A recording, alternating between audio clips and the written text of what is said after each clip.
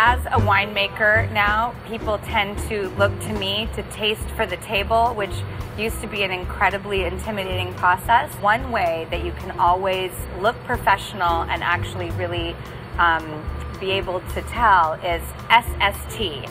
Swirl, smell, taste. Rosé is when you peel the skin off the grapes earlier and it's a cold fermentation. If it's too dark, I know it's gonna be just not my style. I think a rosé should have that inherently Pavlovian to women peachy pink quality that just draws us in. Somehow, I don't know what it is about us girls, but we love pink. When you smell a wine, you're talking about the nose that it has. The more you drink wine, the more of a pseudo-oenophile you will become.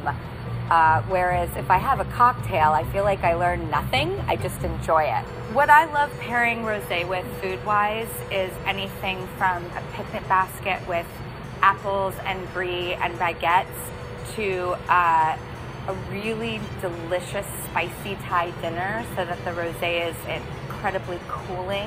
Same with Pinot Grigio. I like Pinot Grigio with sushi, actually. Rosé is very perennial to me.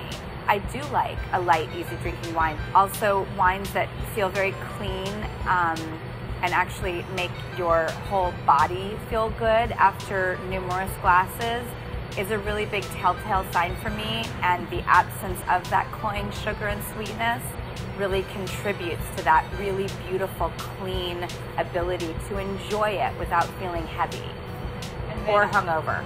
Kind of important. Cheers to this, toast to that. Be celebratory about it. Life is short.